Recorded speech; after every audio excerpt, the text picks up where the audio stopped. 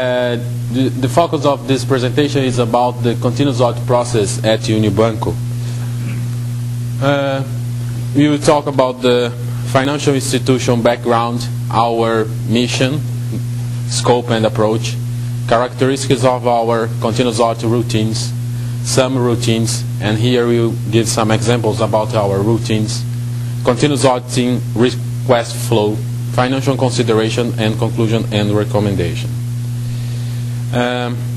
Unibanco is over 8 years old, and we are working in continuous audit since 2000.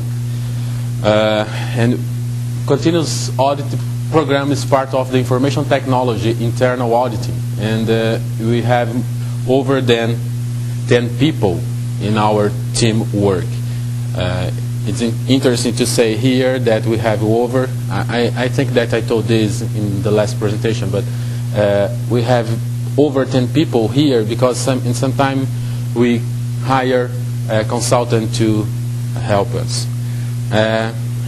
We monitor over 5 million customers' accounts on a daily basis, and we send out about 6,000 alerts a month. Our mission is not different like a mission of a traditional department, a traditional auditing department. We have to automatically evaluate risk and controls on a continuous basis in order to identify exceptions and anomalies, trends and risk indicators. We have to issue opinions about the controls, risk assessment for top management, audit committee, and other interest parties. Contribute to corporate governance of the conglomerate. Our scope, we intend to spread the continuous audit culture in all products, process, and services in the conglomerate.